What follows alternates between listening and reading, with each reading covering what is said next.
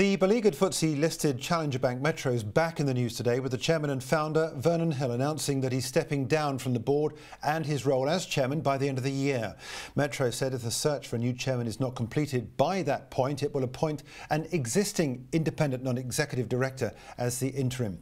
The lender has lost 89% of its share value this year following the disclosure of an accounting error and questions about the viability of its branch-heavy business model in a banking industry increasingly going digital.